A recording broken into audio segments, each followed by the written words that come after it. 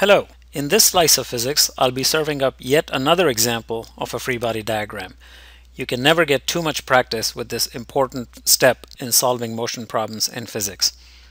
Our example today deals with the usual ride we all take in elevator cars. We'll start with an example of somebody riding an elevator car up at a constant speed, and then to give it some context, we'll take the start of the journey at the bottom of the building where the car moves up and speeds up, and then once the person reaches their destination, the car is still moving up but slowing down to stop at the floor that they desired. So we'll take those three examples and discuss the free body diagrams in those situations. So let's start with the example where the person is moving up in the elevator car at a constant speed. So here's a sketch of the situation. We got the elevator car with the cable that pulls it, and we got the person in the car riding up. So just to provide context that they're going at a constant speed up, here's a motion diagram of the person. At every point the person is moving up, the speed is a constant. In the previous examples, when we discussed an elevator car, our whole car was the object of interest. But this time we're focusing on the person riding in the elevator, so our object of interest is the person here. So let's draw a blue circle around the person to identify all the forces acting on the person. So as usual, starting here at the top and going in a counterclockwise manner, the first time I encounter the object interacting with the environment is down here where the person is standing on the floor. So I've got a normal force that acts straight up from the floor on the person. Remember, normal force is perpendicular to the horizontal surface here, so it's vertical, and it's a supporting force, so it acts upward in this case. Because the person is not moving or trying to slide inside the elevator, we do not have the force of friction to worry about in this case.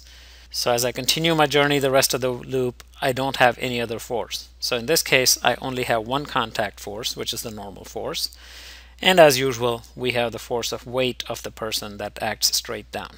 So what does the free body diagram of this situation look like? Well, your expectation might be that because the person is moving up, the normal force must be larger than the weight, because if the normal force is equal to the weight, you might expect that there would be no motion at all. That's one of the common sense expectations that we need to reconcile with to understand how forces work. So one way to discuss it is to look at the constant velocity here and realize that constant velocity implies an acceleration of 0. And given our equation F equals ma, a 0 acceleration results in a 0 net force. So the net effect of these two forces acting on the person has to be 0. So to draw the free body diagram, I start with representing the object of interest as a dot, and in this case this represents the person.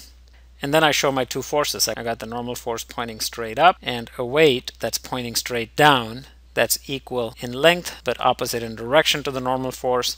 So in this case my F net is 0, which matches the acceleration of 0 or a constant speed. Well, you might still be struggling with reconciling this example with your common sense that an equal normal force to weight can move the person up as opposed to just keep them steady at one spot. So let's take the example of when the person starts up at the bottom of the building.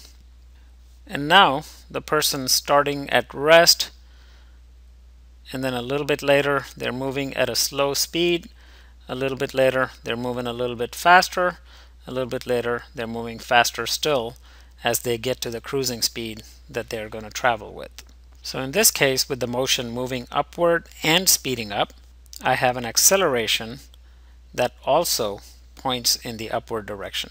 And just for completeness, let me show the loop around the person as usual and identify that the two forces are simply the normal force acting up and the weight acting down. So given that the person was first at rest and then they start moving up, in order to get that person to start moving up, common sense will tell us that the normal force has to be higher than the weight, which is what it is in this case. So I got a normal force that's pointing straight up, and let's say that long. The weight that points straight down is not quite as long. So now I've got an F net that acts in the upward direction, which is a result of adding these two vectors as vectors. And that would correspond to an acceleration upward, which means the object will be speeding up. So far, so good. Well, let's imagine if we maintain this situation where the normal force remains larger than the weight. What would happen then? Well, as we see here, that will result in the person accelerating in the upward direction forever and ever, which means they will be speeding up all the time. That would make us really uncomfortable in an elevator car. We don't want an elevator car that speeds up all the time. We want it to start from rest, speed up to a comfortable cruising speed, and then maintain that speed. So in order to maintain a constant speed, the normal force would have to adjust down to equal the weight so that the net force is 0, which results in a constant speed in the upward direction. Okay. One more point here. In our previous examples of working with elevator cars, we had tension as a force. In this case, we did not. Why is that? Well, that's because the rope is not directly tied to the person. The rope is tied to the elevator car. So if our elevator car was the object of interest, as we went around its boundary, tension would be the force that the car feels. But this person is not hanging from a rope, so the person is not feeling a tension. The person is interacting with the floor of the elevator car, and the only force that comes from there is the normal force, not tension. Okay, let's just round out this example with the situation when the elevator car is still moving up, but slowing down as it reaches its destination floor. So here's the motion diagram corresponding to it. I'm first going at a faster speed, and as I move up, I'm slowing down in order to come to a stop at my destination floor. And as we have seen before, a velocity vector that's pointing up but slowing down as time goes on implies an acceleration in the opposite direction. So the acceleration in this case will point straight down even though the object is moving up, which then leads us to expect that the net force has to point straight down. Remember, the net force direction and the acceleration direction are always the same. So in order for the net force to point down, the free body diagram in this case would look like so. Here's the person being represented as a dot. So here's the person's weight that acts straight down. And by the way, that's the same length in all these three examples. The person's weight does not change in these different situations. But now, in order to slow down, the normal force has to ease up and be less than the weight. So here's the normal force, here's the weight. And just to not confuse the different normal forces, let's go ahead and label them as normal 1 here, normal 2 here, and normal 3 here to represent the different normal forces in our three different examples. So we'll label the example of going up at the constant speed as 1, going up and speeding up as 2, and going up and slowing down on reaching our destination floor as 3. So here are the three free body diagrams. In all three cases, I only have two forces, normal force and weight. The weight's the same in all the cases.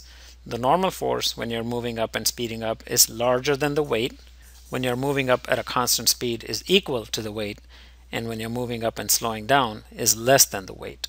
All of that corresponds to the net force matching the direction of acceleration, which controls whether the object is speeding up or slowing down. So we've used the simple and common example of riding in an elevator car to make a couple of key points with respect to free body diagrams.